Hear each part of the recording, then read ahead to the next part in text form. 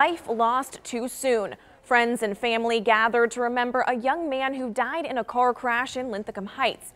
Sean Ruffin graduated last year from Patapsco High School, where he played football. His former teammates and coaches all agree that his personality and work ethic were unmatched. I never quit, because I'm not going to lie, during the start of his years, he wasn't the best, but then when he got to his 11th, 12th grade year, he blew up.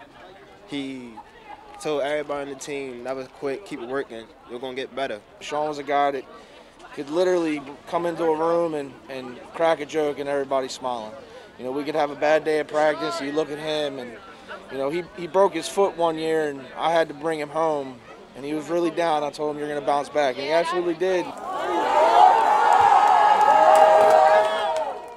The team says they're going to retire Ruffin's jersey number 13.